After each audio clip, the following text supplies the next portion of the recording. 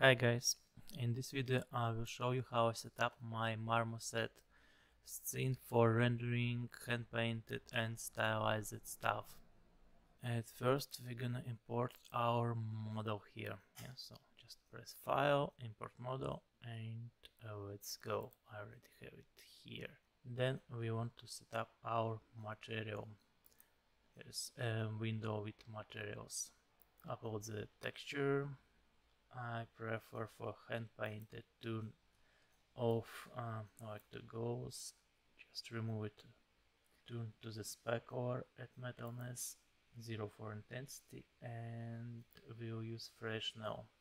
I will show you why. Then we also have the emission here for this object. If you have normal maps, you can upload them here. We don't use for this one normal maps, and also you can use like roughness and metalness workflow if you do more like PBR asset stylized one. After that we're gonna set up our background. We'll go to sky. Here's a library of different environments with different lights. You can check them out and choose the one you like mostly. Then we're gonna use the color background. I don't use this like realistic one background or blurred one. We'll go for something dark for this model because we have emission. This will be cool for glowing effect to see it better.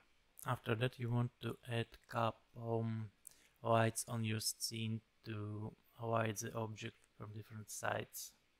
You can do this by just clicking on sky and then on this image, and you can add how many lights you want. I already added some and I will show you what I have. We have a front light that is a directional one, and this is the brightness you can set up here. Also we're not gonna use shadows for this one. I use couple omni lights here. It's bottom one and the front one. Let's turn them on so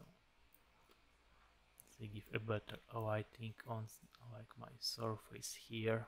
Another one lights we are using lights for our rim light. This gives this backlight effect here, you see. So it's a light from backside. At the light setting there is not much to touch, it's just like your lighting, light color, and that's kinda all. You can try the temperature. Sometimes it's kinda cool, but you're not gonna use it for this one.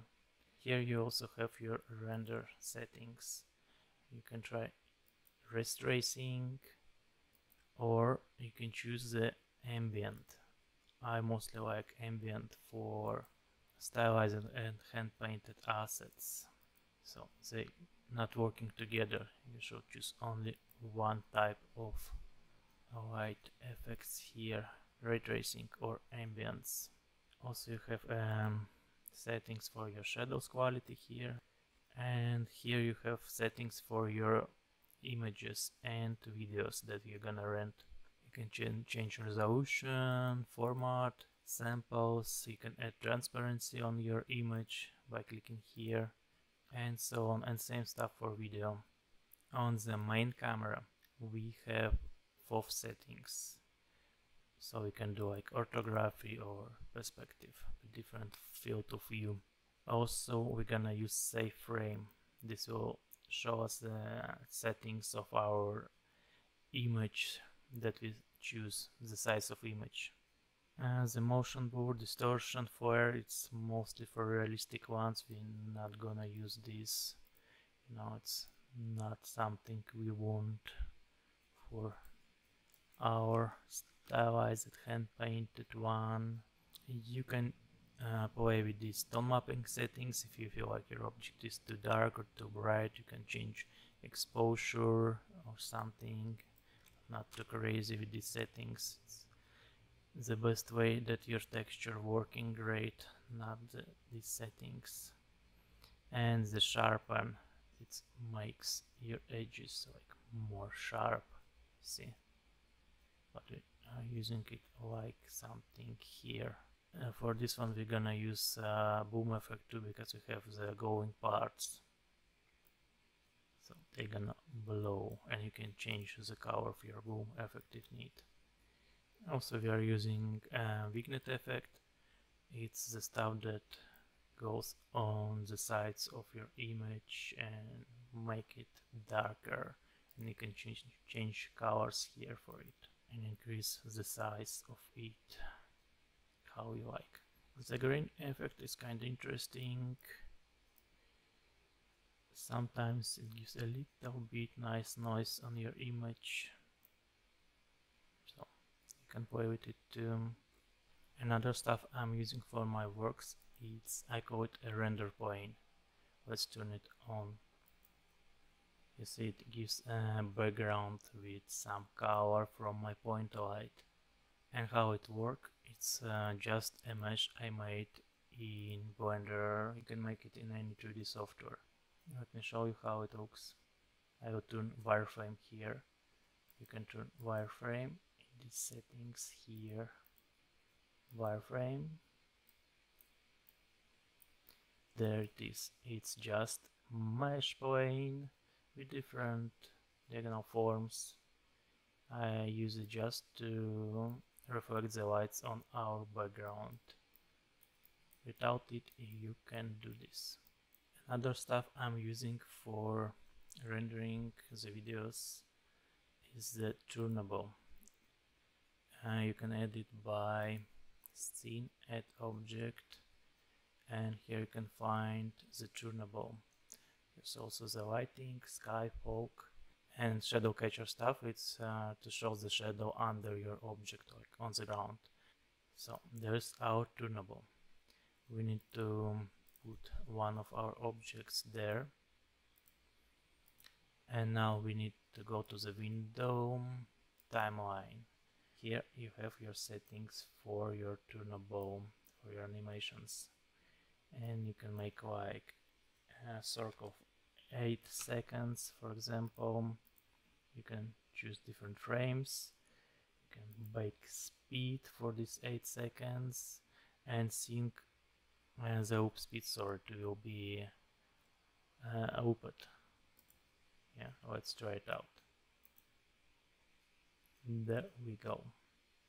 Also, if you don't like to see these icons here, you can go to this setting, viewport settings, and you can show guides turn off.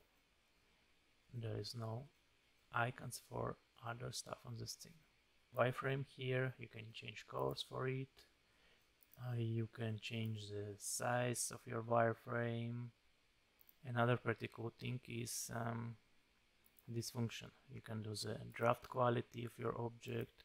You can do the grayscale for everything. You can do untextured version, wireframe version, and different passes for your texturing and lighting.